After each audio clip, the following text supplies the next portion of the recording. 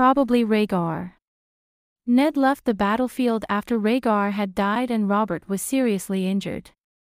For a while, Robert was too weak to do anything, so Jon Arryn was left in charge.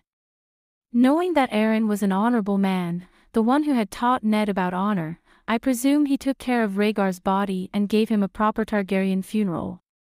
As far as I remember, George Martin mentioned in some interview that Rhaegar's body was cremated. Also, knowing Robert's madness and Lyanna's love for Rhaegar, I suppose it's possible that Ned took Rhaegar's ashes from Arryn and buried them with Lyanna in Winterfell. Ned always remembered to decorate Lyanna's statue with a crown of blue roses, a symbol of Rhaegar's love for Lyanna and their marriage. Naturally, Ned learned about the marriage from Liyanna and Wylla in the Tower of Joy. Ashara told Ned the rest when he came to Starfall to return Dawn. Hello everyone, if you are new here, please don't forget to subscribe and click the notifications bell, so you don't miss any new updates on your favorite TV series. The theory that there is Rhaegar's harp buried in Winterfell is fun, but it's a bit silly. It wasn't necessary to hide the harp, everyone knew who was with Lyanna in the Tower of Joy. I think that the harp is just a part of Rhaegar's image, a reminder that he had a song. It's also the reference to the Prince of Wales' coat of arms. The Prince of Wales is the title given to the British heir to the throne. The harp is the national instrument of Wales. The Prince of Wales is also the official harpist. Clearly, it was George Martin's inspiration for the Prince of Dragonstone, the heir to the Iron Throne and the harpist. The proof of Rhaegar's and Lyanna's marriage is in the Citadel. Aegon, Jaqen, has already found it.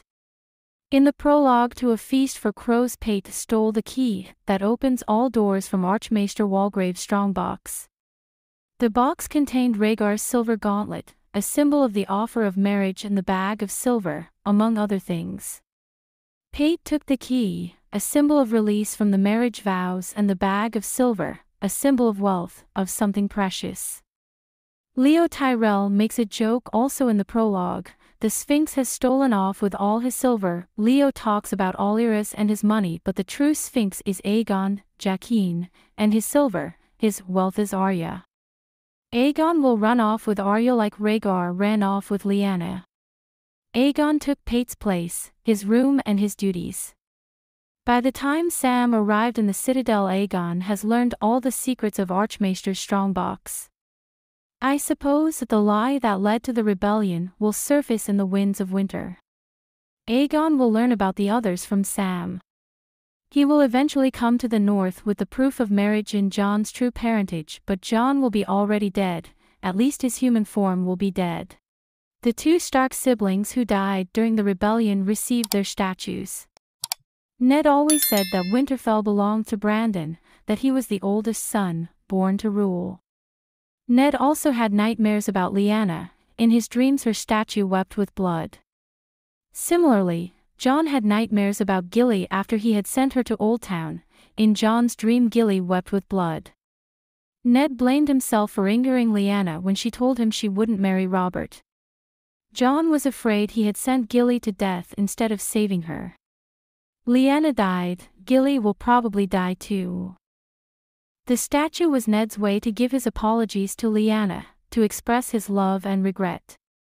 He wanted to honor Brandon, the true heir to Winterfell, to honor Lyanna, Lady of Stark, a wife of the prince or the king, and perhaps to also honor her husband, Jon's father. That's one meaning, and the other is a hint at Jon's, king's blood, sacrifice and death. Thanks for watching. Please don't forget to like this video and drop comments. And most importantly, don't forget to subscribe and hit the notification bell so you don't miss anything.